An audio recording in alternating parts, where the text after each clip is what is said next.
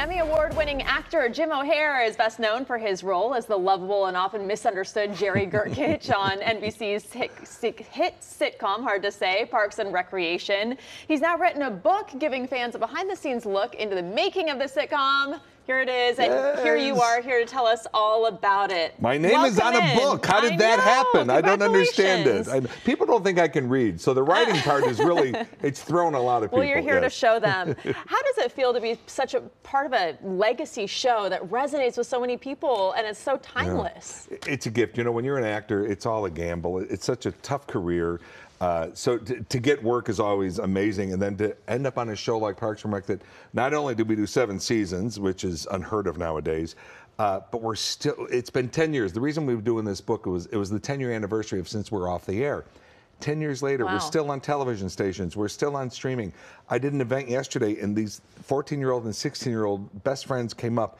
They're just finding the show. So it doesn't seem like it's going anywhere. And my thought is, people keep telling me the show feels like a comfort.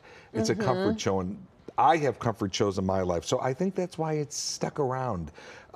It's very hopeful. It's a very hopeful show, even in dark times, and it's just I call it a miracle that I'm there, because I auditioned like everybody, and I could have been sick that day, or a million different things could have happened.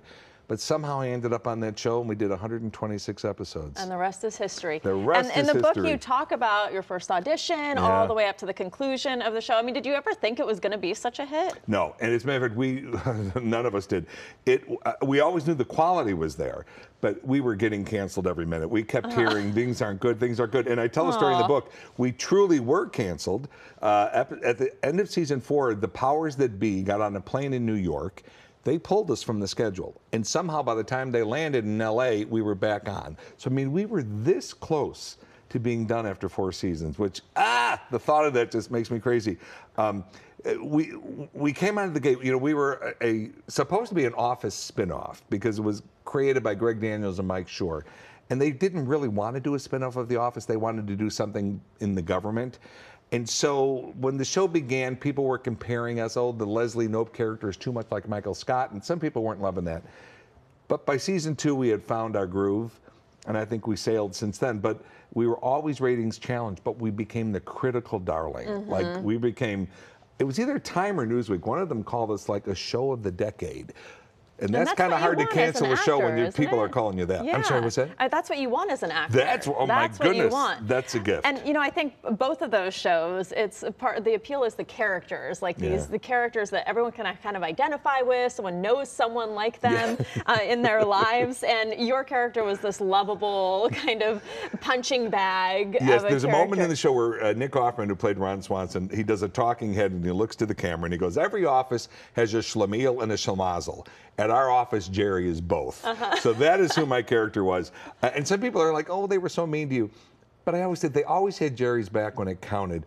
And Jerry loved them. And also they gave Jerry, my character had the greatest life.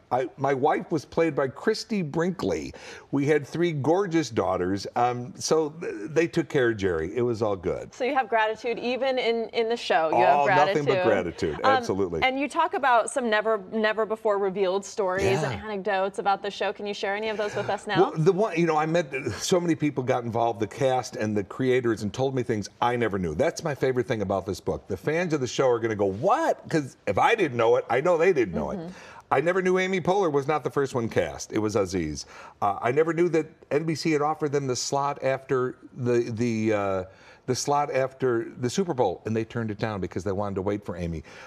Nick Offerman was this close to not playing Ron Swanson because he had been up for a job on The Office that looked like it was going to go to him, but he couldn't do it because his wife was on Will and Grace, and they wanted him to do a guest spot there, so he chose to do that. Had he done that, he would not have, because they didn't want things to cross over.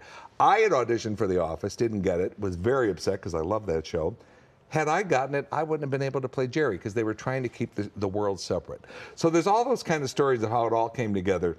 There's great stories about how Aubrey Plaza became You know, the casting director called Mike Schur and said, "This is a weird girl. You have to meet her." And then Mike meets her and he goes, "She is weird. I'm afraid of her, but I love her." She's perfect. And then she's perfect. Yeah. So there's all those, behind the scenes stuff. It always is interesting to hear about those things that might have never happened Yes, and it all worked out who and knows came why. together. Exactly. Well, I can't wait to read this. It's called Welcome to Pawnee. Tell people where they can get it, and you are on a book tour currently. I'm on a book tour. We're going all over the country, and you can get it pretty much, Barnes & Noble, Books A Million, Amazon, your local bookstore. And I guess got to shout out because you pointed it up. The cover is amazing, and I didn't create it, so I take no credit. But if you're a fan of the show, you're going to love the cover of this book. Well, I love the scene in the bathtub that we keep showing. Please, is that what you're showing in the bathtub? Well, thank you so much for being here. Good luck you. on the book tour. It was such a pleasure to meet you. Good to meet you, too.